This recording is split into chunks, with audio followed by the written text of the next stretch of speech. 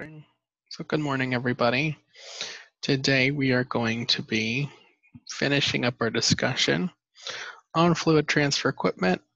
On Tuesday we talked about pipes, tubes, valves, and we got into a discussion on pumps as well as pump and system curves. Today we're going to finish our discussion of pump and system curves as well as talk about compressible flow transfer equipment and do some equations for calculating operational parameters for compressors and such. And so from last time, we had been looking at pump and system curves. I don't know why it defaults to red.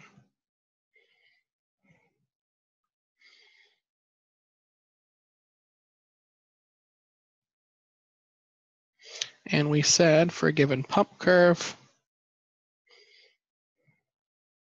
it follows that the head of pump would add is a function that follows this form, a minus b times b squared. For a system curve,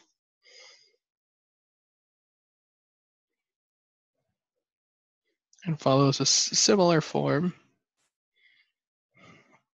c plus d times v dot squared, such that if we graphed a pump and system curve where the x-axis was flow rate, the y-axis was head, we would find the pump curve would look something like this, and the system curve would look a little like this.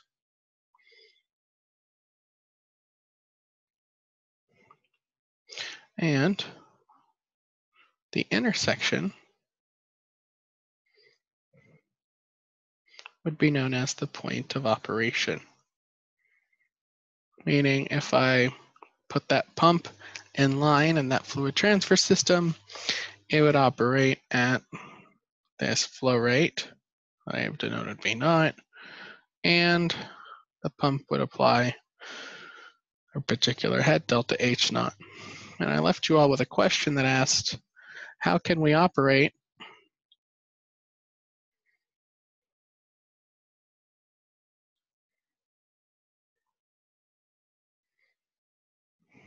outside of the point of operation?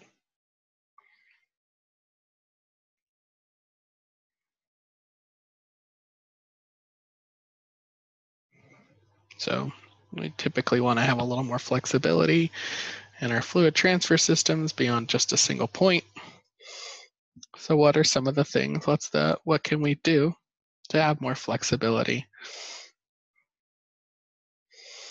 in our fluid transfer system? What are your thoughts?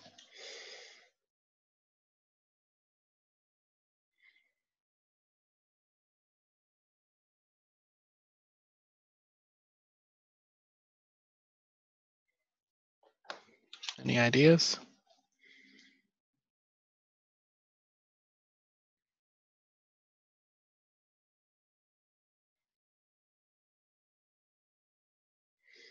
All right. Well, what we can do is,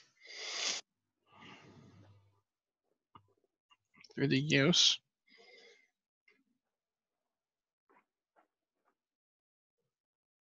of valves,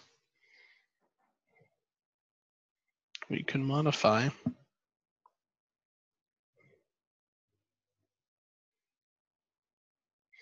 our operation to allow variable flow rates.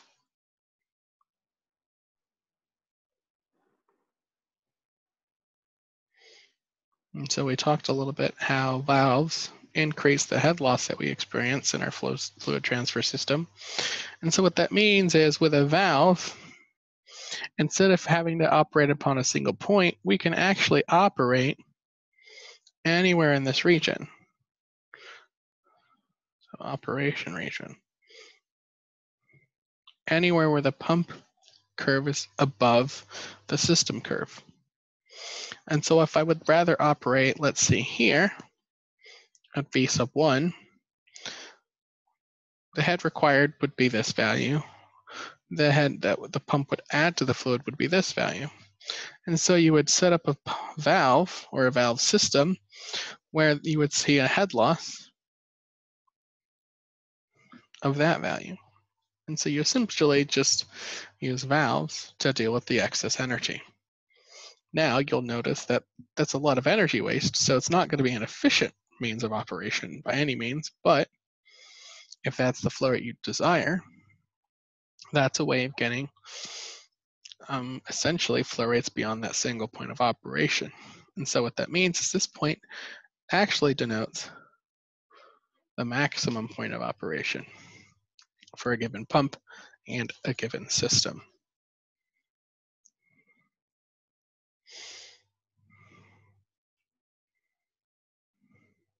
One thing I do like to note is that this pump curve, or the pump curve as stated above,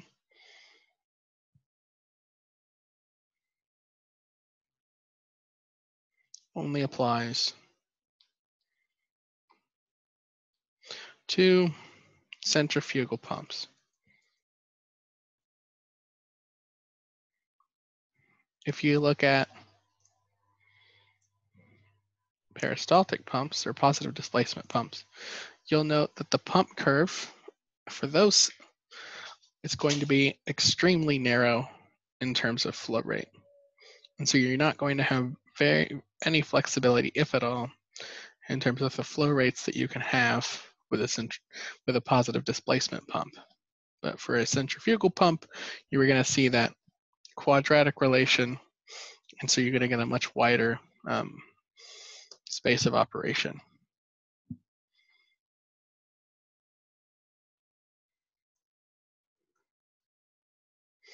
Any questions on pumps and system curves?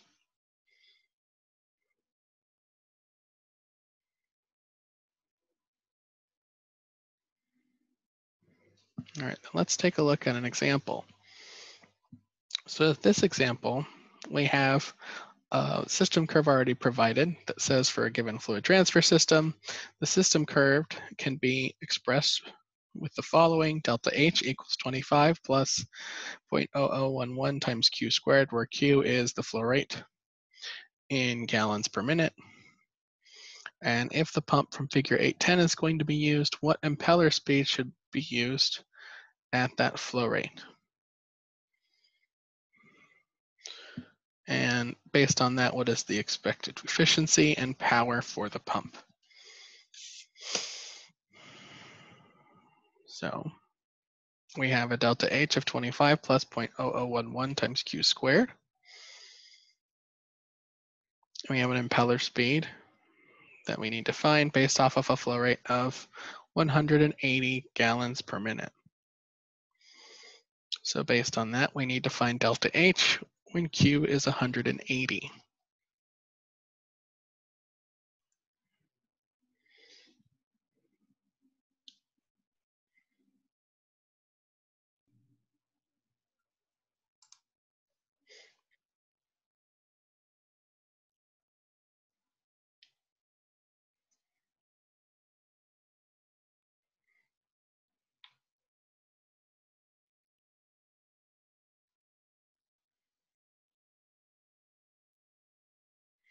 So based on this, when our flow rate is 180 gallons per minute, what is our delta H?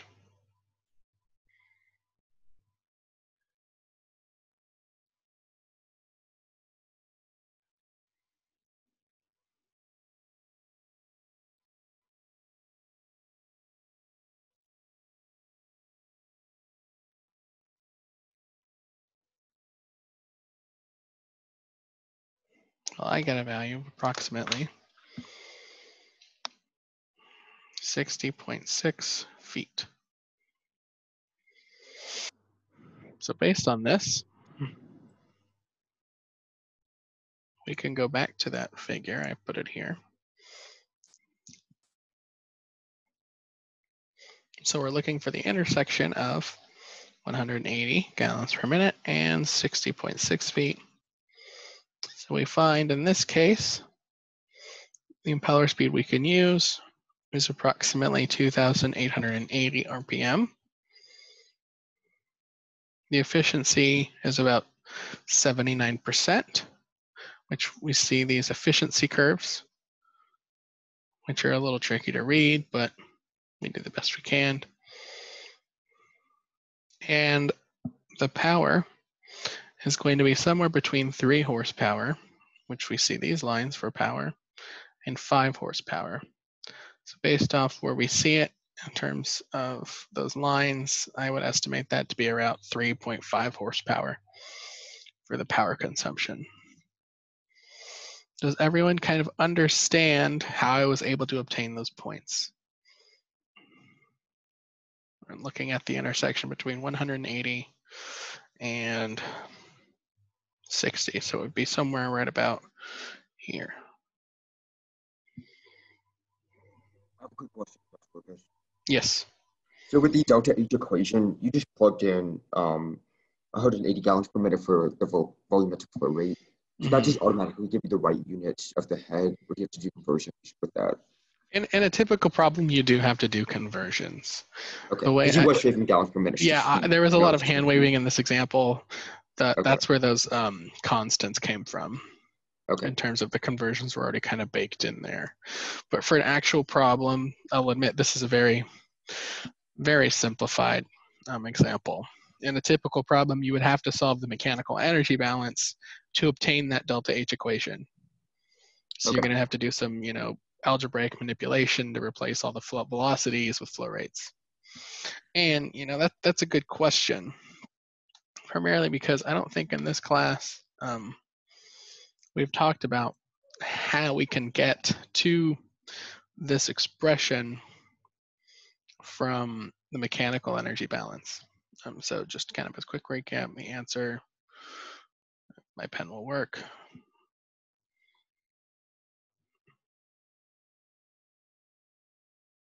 I wish I knew why it does that.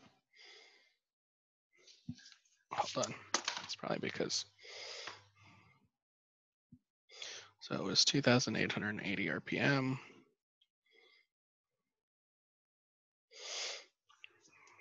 That was the impeller speed. The efficiency was approximately 79%. And the power was approximately 3.5 horsepower. So yeah, you brought up a good point, Jacob. We never really talked in terms about system curves and how we can get to that expression. And so going back to the mechanical energy balance,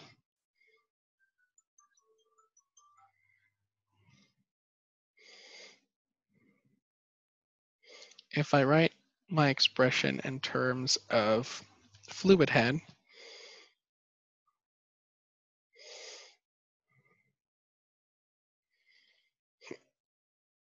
I can obtain this expression, correct? Right? So work over G is my delta H, which is equal to this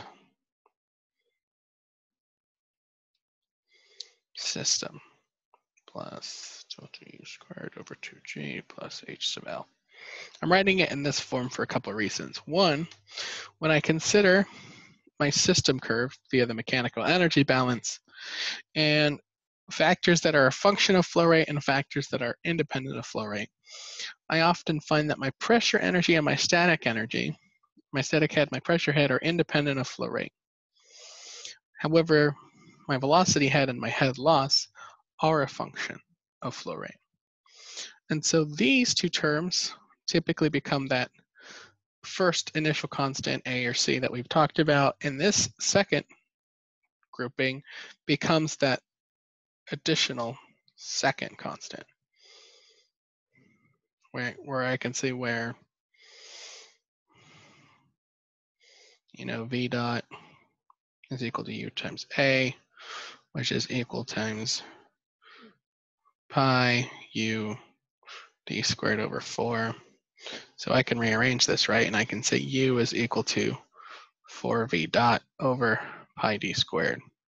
So by plugging in essentially this term for everywhere that velocity shows up in both my velocity head and my head loss, I can obtain an expression in terms of my flow rate.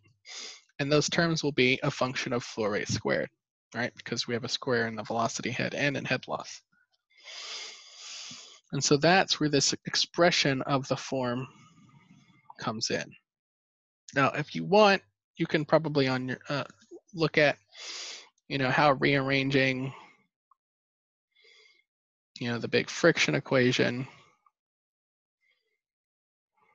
KE, KC, KF, this would be U squared over 2G, right? So by plugging in essentially where the U's are for V dot, hopefully you kind of see where this V flow rate squared times some constant comes in. And so we essentially have pressure head and static head, which is independent of the flow rate, and then the velocity head and the head loss, which is going to be dependent on the flow rate squared. And it's oftentimes when we look at pump and system curves, this intercept for the system curve is going to be that A value. And when there's no pressure differential that we see over the system, a lot of time that's just the static head. So if I'm just trying to get my fluid from A to B and I'm not getting a net pressure change, that intercept will simply be the static head. And then essentially values beyond that is going to be a combination of the head loss as well as the velocity head. So this would be your B term, right? So does that kind of make sense in that explanation?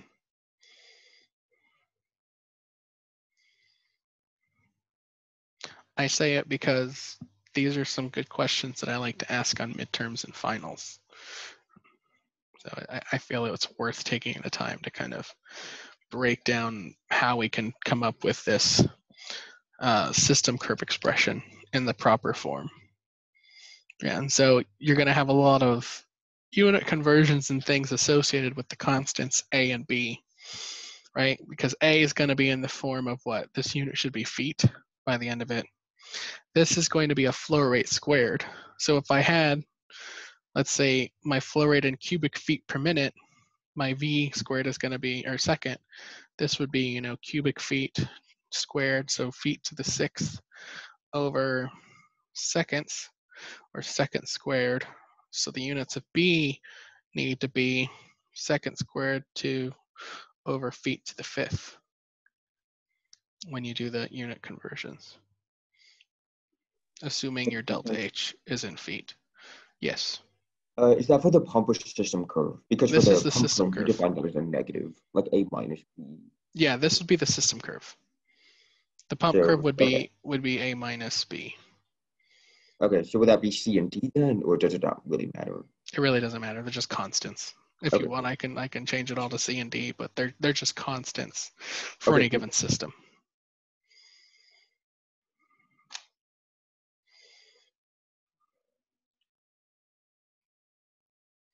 So yeah.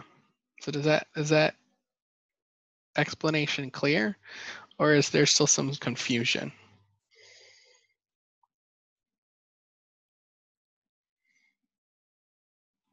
Yes or no?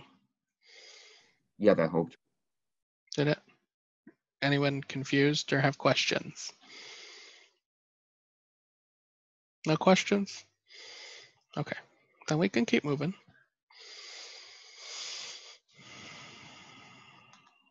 So the next thing I wanted to discuss is the transportation of gases, or the fluid transfer equipment associated with compressible fluids.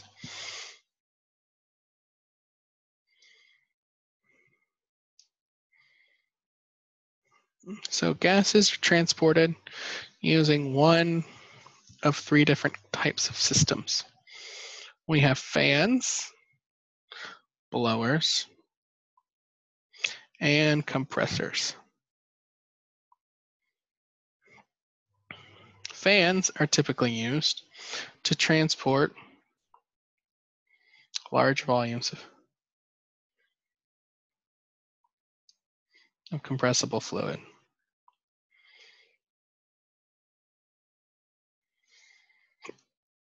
And it's important to note that we're not concerned with any sort of delta P. We're really not trying to apply any pressure to the fluid. We're really just trying to move, a large body of fluid from point A to point B, or keep things properly mixed when it comes to gases. Now, blowers are typically used when you want to transport gases at high velocities.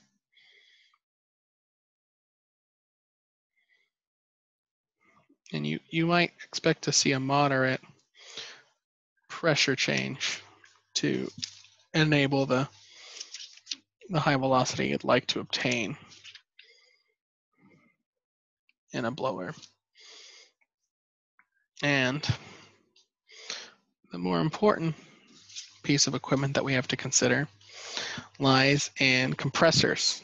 I guess the purpose of a compressor is to increase the pressure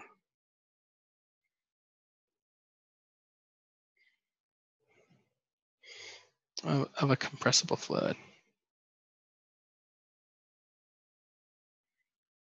This is going to be the workhorse associated with process engineering and operations, right? So we can see pretty sizable changes in the head applied for the fluids as it relates to the delta P in our systems.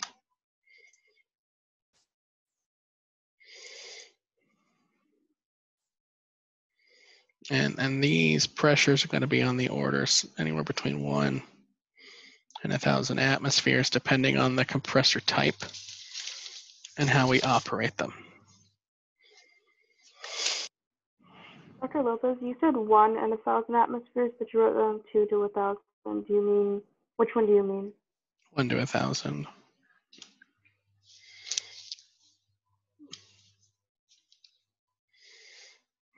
So when it comes to compressors, we're interested in considering 2 forms of operation. The first one we're going to look at is isentropic compression. This is our idealized system.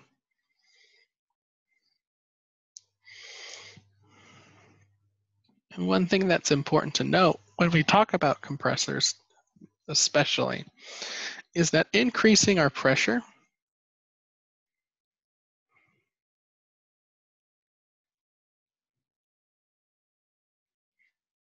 often results in an increased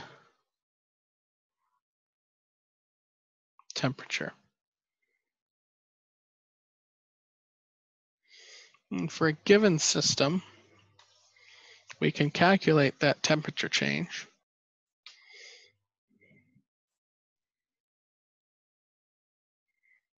by the following expression. TB is equal to PB over PA times 1 minus 1 over gamma. This should look a little familiar. We used it when we were discussing a compressible flow. However, it's very rare that we end up with isentropic compression. Oftentimes we're interested in, well, when the system is irreversible, what's the work associated with essentially compressing our fluid? So we can consider both adiabatic and isothermal compression. And so for adiabatic compression,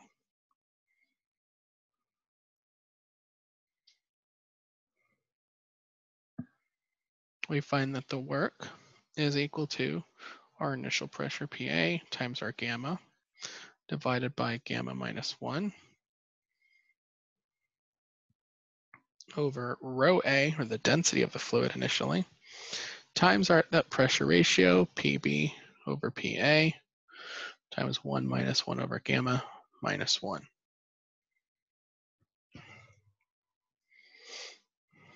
And then for isothermal compression,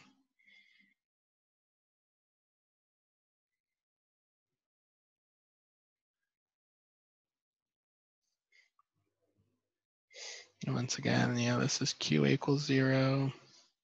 This is T is constant.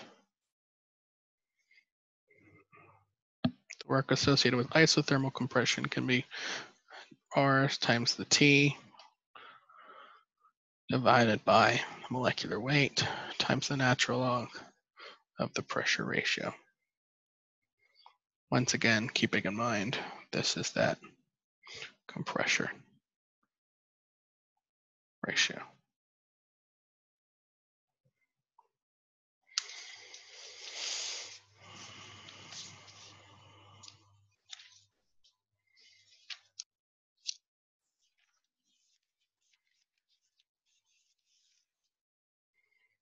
Any questions on that?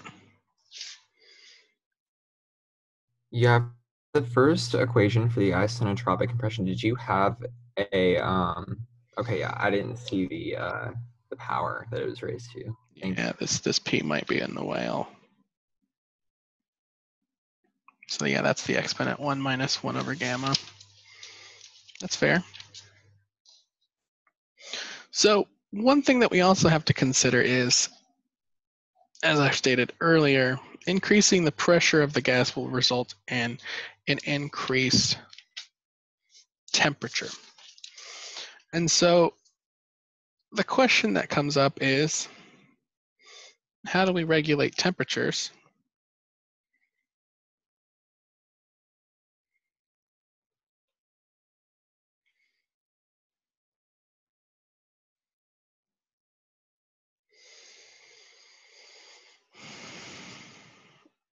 as we compress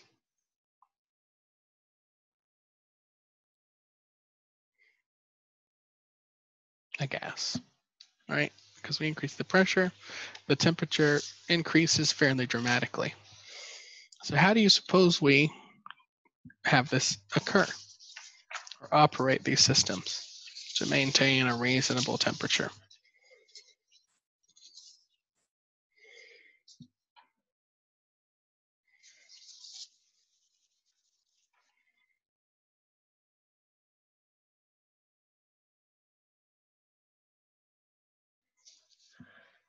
Well,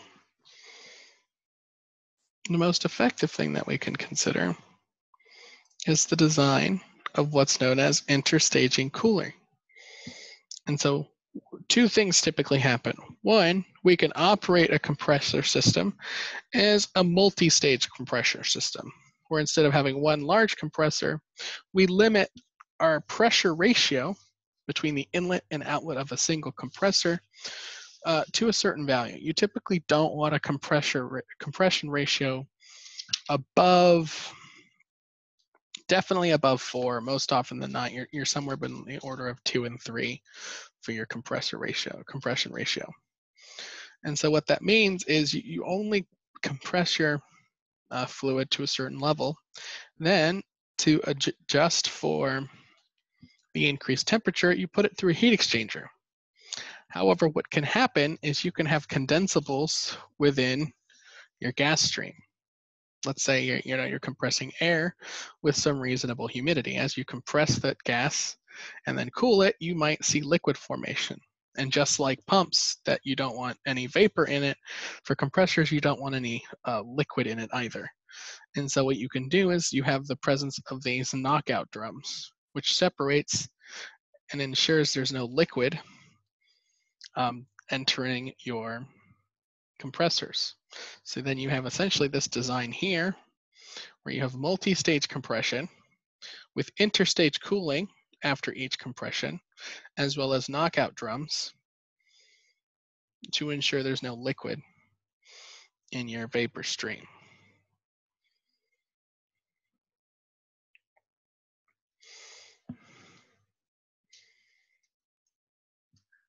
And so with that in mind, when we consider multi-stage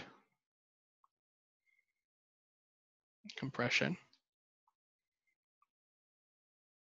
we're often considering, well, how many compression stages are needed given a desired outlet based on an inlet pressure, and what will be the compressor ratio? I'm sorry, stumbling over that word.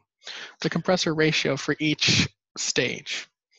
Well, that can be calculated for one stage where we have PB over PA for a single stage as the nth root of your desired outlet pressure based off your inlet pressure, where N is the number of compression stages. I can't see your screen if you're writing. Just drawing a Okay, couple I'll points. bring it back. Thank you.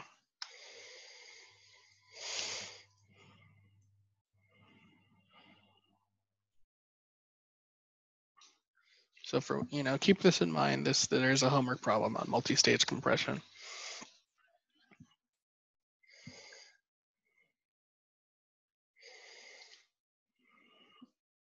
So you have to consider how many compression stages, and based off that, you can identify the compression ratio for each stage.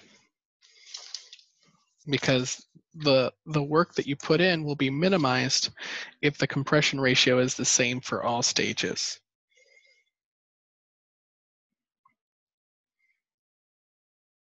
So with that in mind, let's work a couple examples. Hold on, Dr. Lopez. Does CR1 stand for compression ratio 1? It's just the compression ratio of a single stage.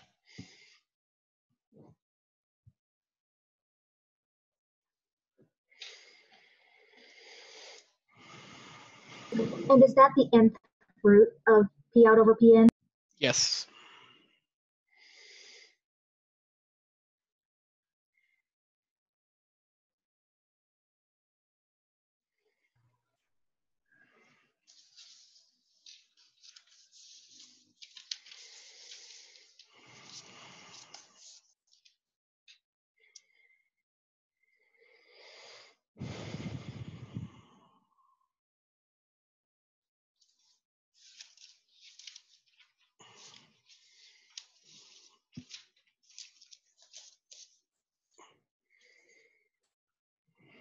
All right, so let's take a look at a couple examples. I might have you do the first one and screw groups, and we'll talk about it. So let's say for a fan, we're using it to transport flue gas from a combustion reactor to a scrubber system. If the inlet pressure is 29 inches of mercury with a temperature of 200 degrees Fahrenheit, the discharge pressure is reading slightly higher, 30.1 inches of mercury, with a gas velocity of 150 feet per second. Can we estimate the power required to move 10,000 standard cubic feet per minute of this gas, assuming the efficiency of the fan is 70% and the molecular weight of the gas is 31.3 grams per mole?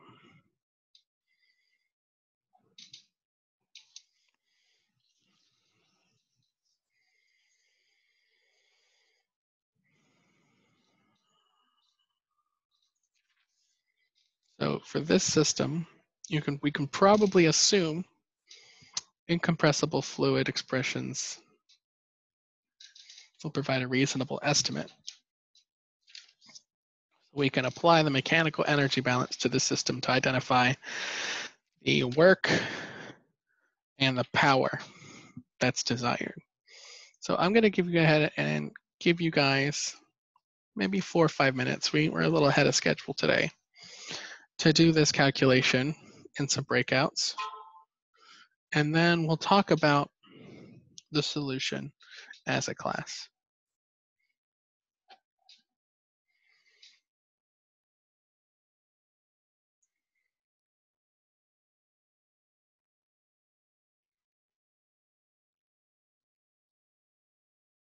So join when you're ready.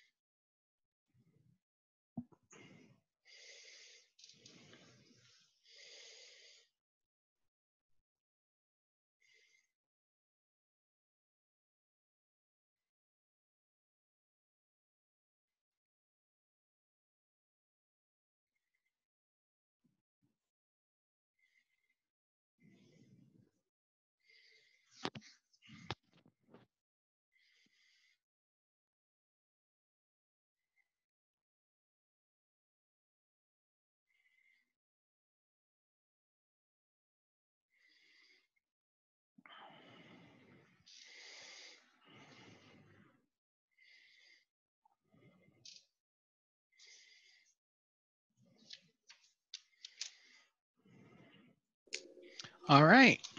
How did the problem go?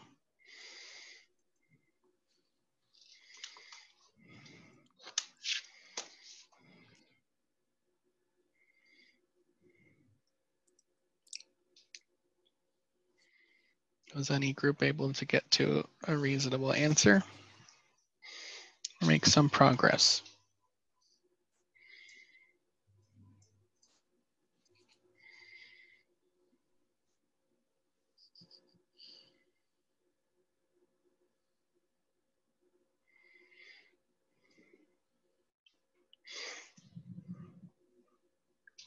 No one?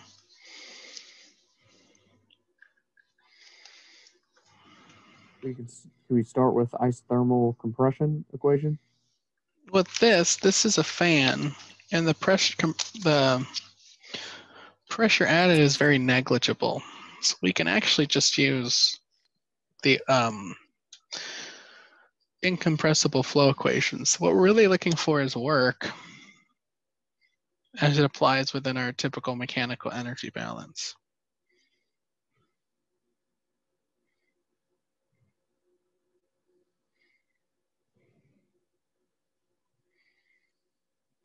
So this is what we're solving for. So in this system, we don't have anything associated with friction because the pressure drop is provided based off of the inlet and outlet pressure on the fan.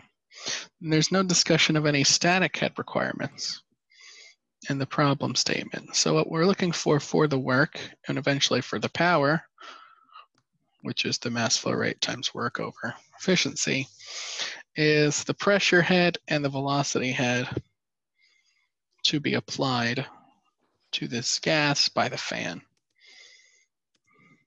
And so to solve for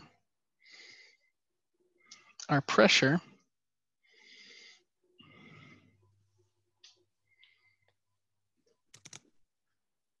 we actually, the pressure is given. So Pn was what?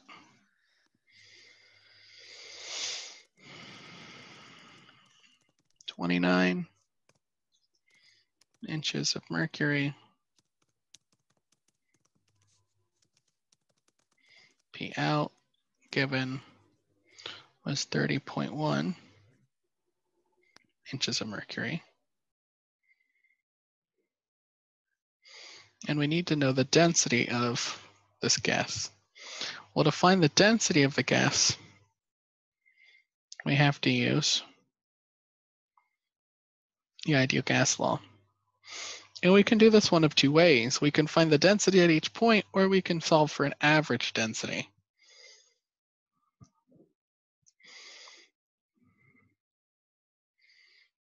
Based off of the information provided in the problem statement.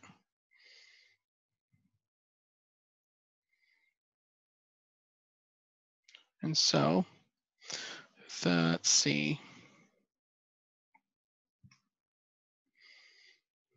The inlet pressure provided was 39 inches of mercury, which for simplicity, I'd probably want to convert that to PSI.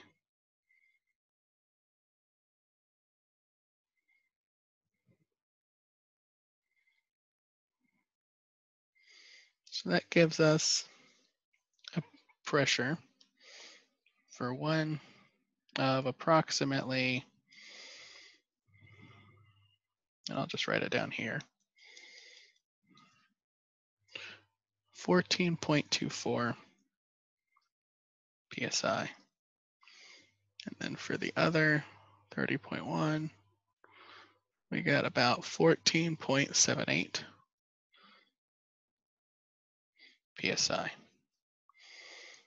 So if I do this math, 14.24 PSI times the molecular weight, which is 31.3 pounds per pound mole,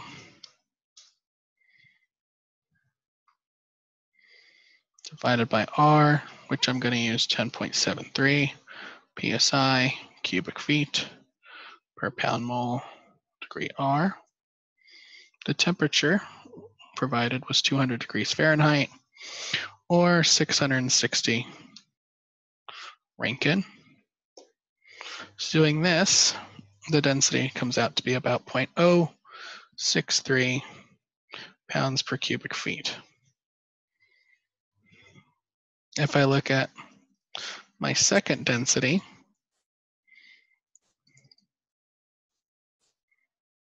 I got 14.78 psi times 31.3 pounds per pound mole over 10.73 psi cubic feet per pound mole, so create R, divided by 660. Then I get a density of approximately 0.0654 pounds per cubic feet. And so the average density, which is just a ratio of the densities, is about 0.0642 pound mass per cubic feet.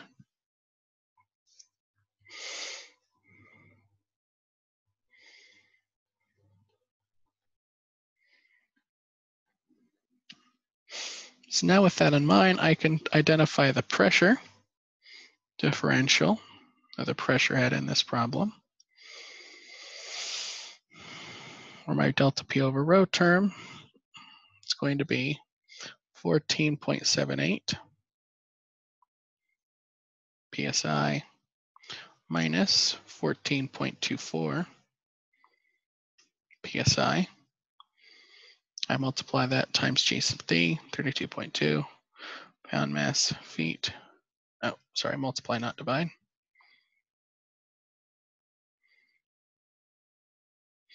Pound force second squared. I multiply that times 144 inches squared per feet squared. And then I divide by my density, 0.0642 pound mass per foot cubed.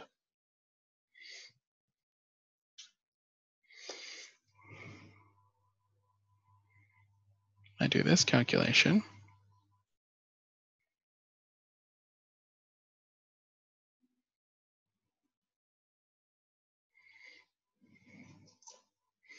And I get approximately 39,001 feet squared per second squared.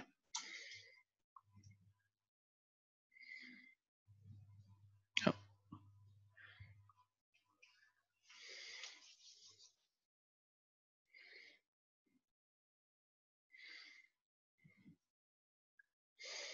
And if I wanted in a different unit, I get 1,211 foot-pound force per pound mass, depending on the units that we want them in. So what we need next is our velocity head, which we had as 150 feet per second was our velocity. So our velocity head is simply u squared over 2, or 150 feet per second squared over 2.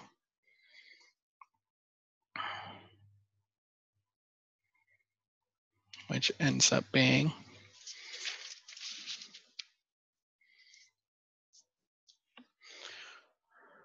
3,750 feet squared per second squared, or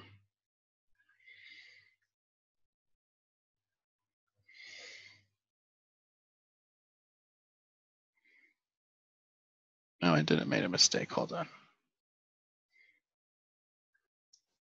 Should be 11,250.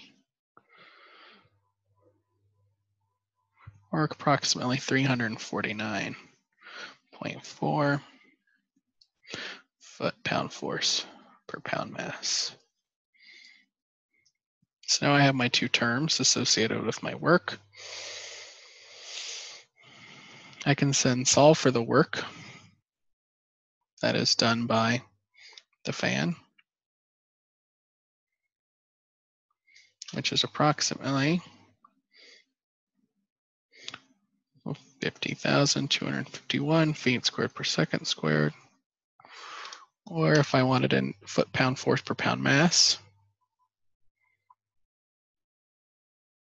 I got approximately 1,560.4 foot-pound force per pound mass.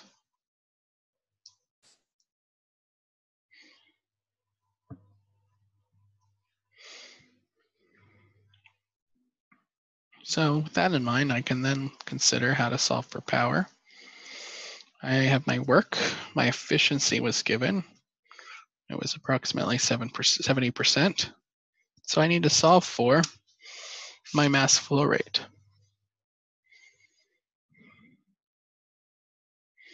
Well, I know my volumetric flow rate is 10,000 standard cubic feet per minute.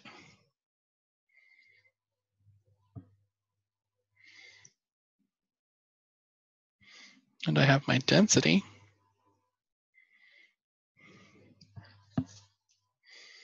as 0.0642 pound mass per cubic feet.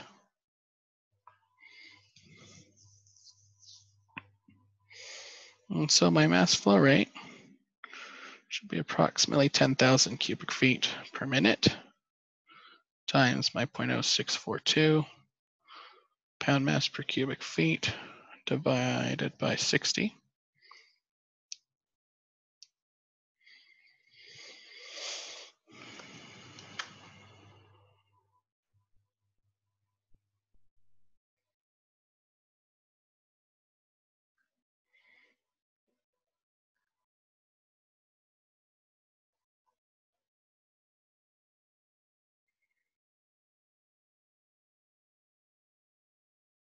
I get about 10.7 pounds per second.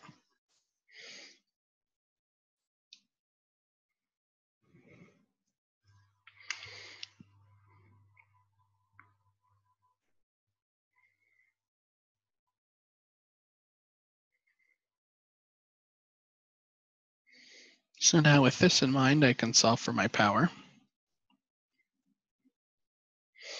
That's 10.7 pound mass per second times my work, which is approximately 1,560 foot-pounds per pound mass, divided by 0.7 and divided by 550 foot-pound force per second per horsepower.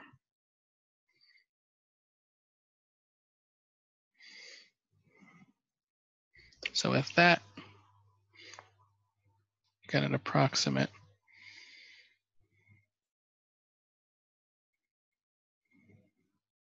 value of about 43.4 horsepower for my fan.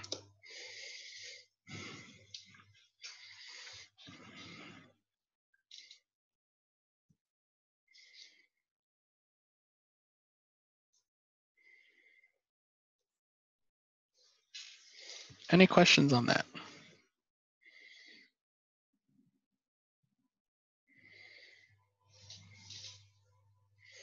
If not, we'll look at one more example.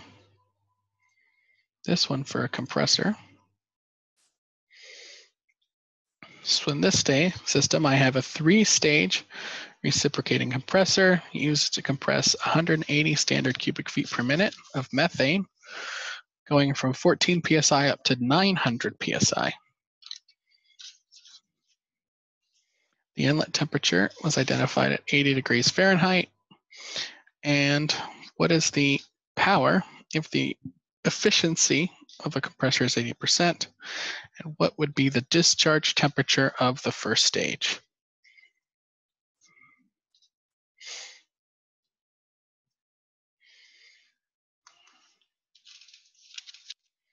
I'll give you guys a couple seconds to write this stuff down.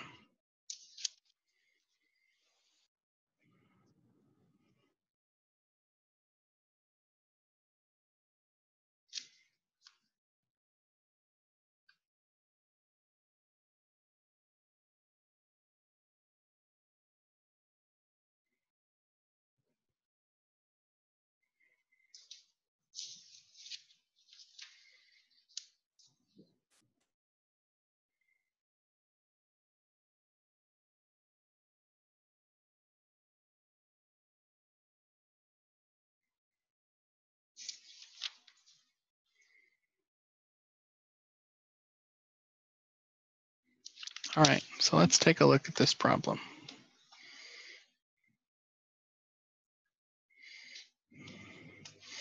So my inlet pressure is 14 psi. My outlet pressure is 900 psi. My inlet temperature is 80 degrees Fahrenheit, which is approximately 540 degrees Rankine. And my flow rate is 180 standard cubic feet per minute of methane.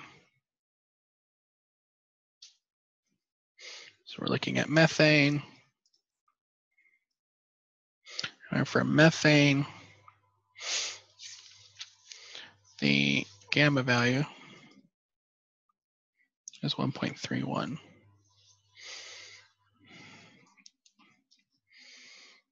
So we have to figure out the power and the discharge temperature of the first stage. So for this system, the first thing we need to figure out is the compression ratio of a single stage, as the problem identifies it as a 3-stage system. So the compression ratio of a single stage is going to be the nth root of the outlet pressure, 900 psi, over the inlet pressure, 14 psi. So I'm looking for the cube root of 900 over 14, which should be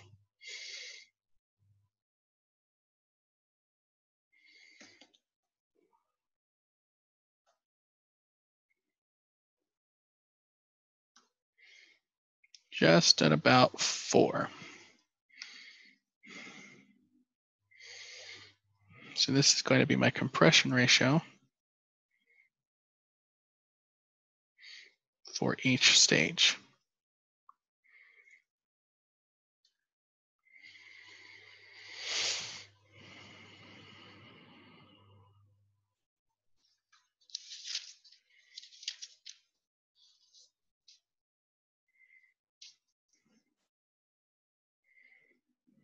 And I can solve for the power. Fortunately, there is an expression provided in the text. And it's 1.304 times 10 to the minus 4 times the initial temperature times the initial volume divided by the efficiency of the compressor times gamma over gamma minus 1 times our compression ratio of our single stage over 1 minus gamma minus 1. And this is equation 820b, page 221 in your text. So fortunately, we have everything we need to plug in and solve for the power.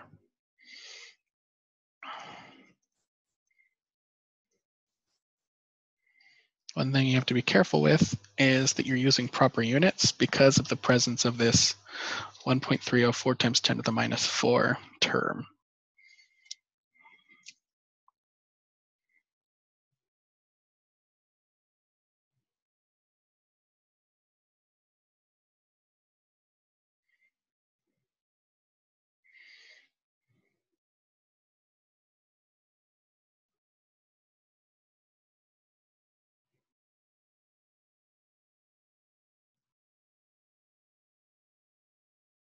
So plugging in all the values that I have, I can identify and solve for my power as a simple kind of plug and chug operation. Doing that calculation, I get a power value of approximately 26 horsepower. Now, this is the power for a single stage.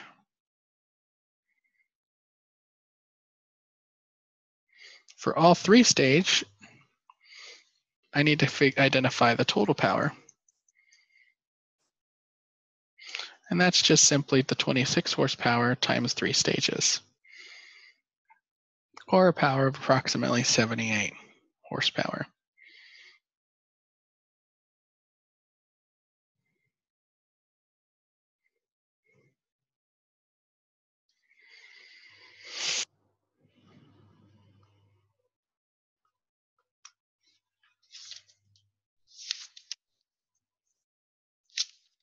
To solve for my outlet temperature,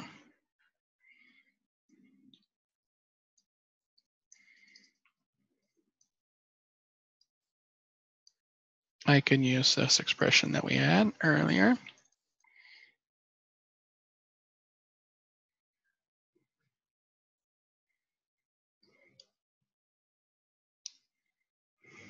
And so what I'm left with is TB over TA equals 4 times 1 minus 1 over 1.31, which equals approximately, let's see,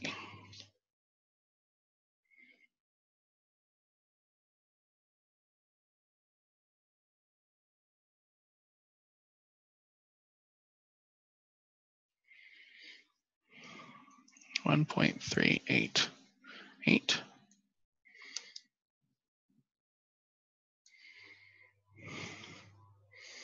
And so TB is going to be 1.388 times TA, which we had 540 Rankine.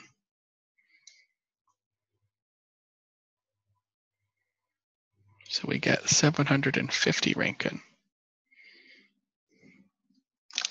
which converting that to Fahrenheit, we get approximately 290 degrees Fahrenheit for our outlet temperature, and that's of a single stage.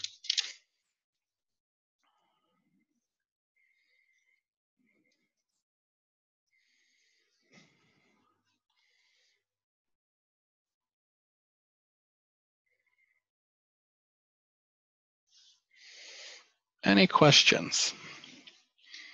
I see a couple in the chat. Mitch asks, is brake horsepower the same as horsepower? Or power is stopping power? That's a good question. For all intents and purposes, for what we're looking at, it's essentially going to be the powers applied to the gas as versus the power applied to the compressor itself. So sometimes you'll see that brake horsepower, but for all intents and purposes, for us, that's just what's the power applied to the fluid. And in this case, the methane. And in terms of how do we get horsepower, there's no real easy way to say how. It's essentially just how the equation is written on page 221, provided you use the units. For temperature, it has to be in Rankine. Your flow rate has to be in standard cubic feet per minute. The equation will output horsepower because the essentially unit conversion is done for you. That's why there's a 1.304 times 10 to the minus 4 constant in the expression.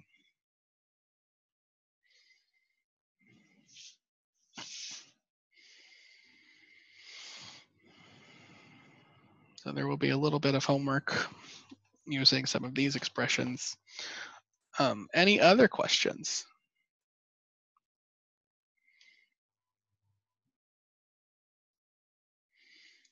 One last thing I do want to talk about, as it will be important for your homework, is considerations for pumps in series and parallel.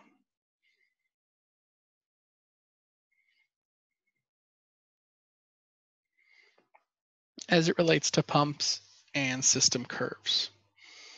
Now, if I have a system with just a single pump, for any given flow rate, I can expect some head to be added to the fluid by the pump, right? And this head added is going to follow the pump curve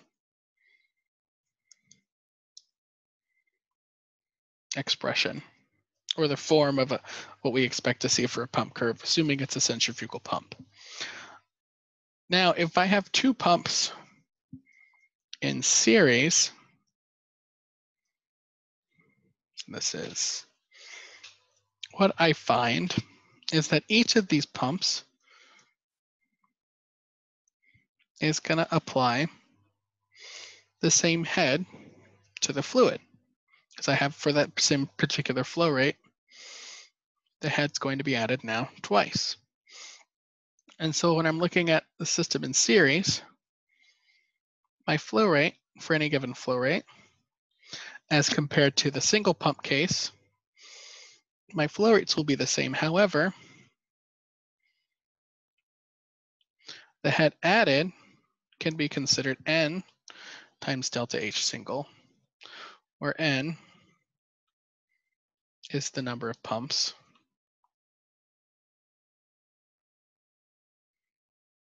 in series.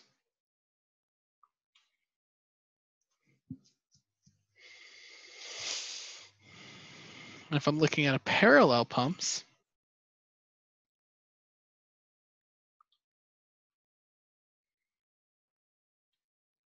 it gets a little different. Now for any given flow rate, that flow will split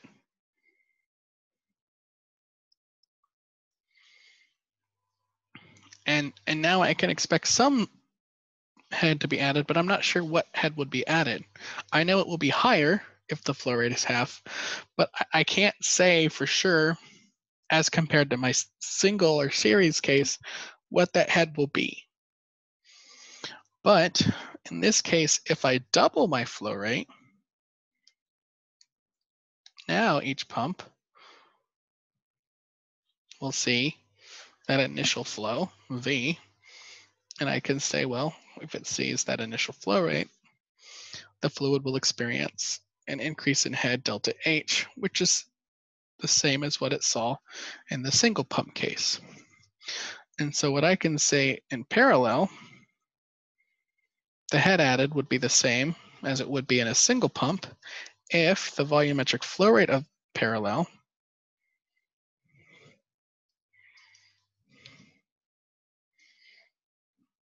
is increased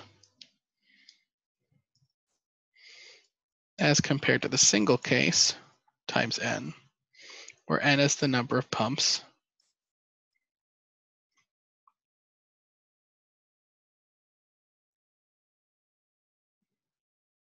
in parallel.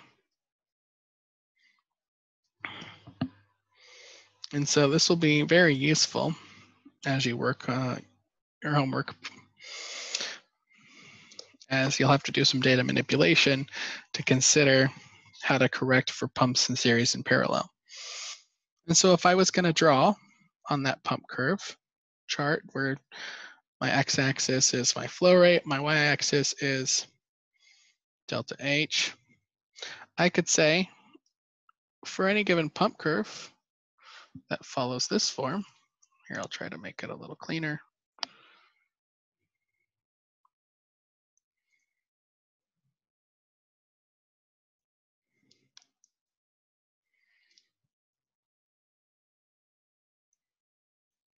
If I consider pumps in series, say 2 pumps in series, my pump curve will have the same bounds of flow rate, but at every point, the flow rate will be doubled.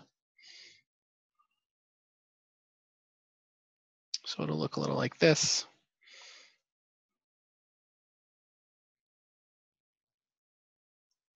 And for pumps in parallel, it'll have the same bounds in terms of head applied, but the flow rates will be doubled.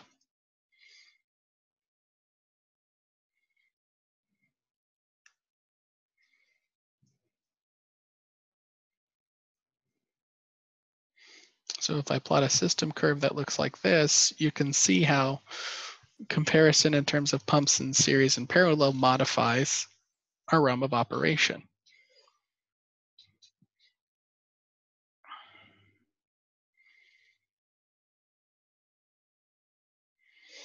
So you have a homework problem that basically asks you to do this. Based on a pump and system curve, redraw one for series and parallel, and compare the points of operation. Any questions on that?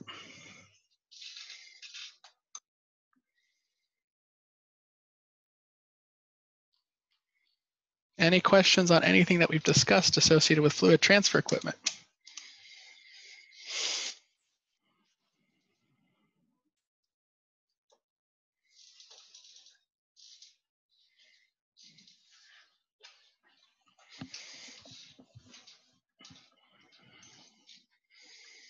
All right, if not, that's about all I have.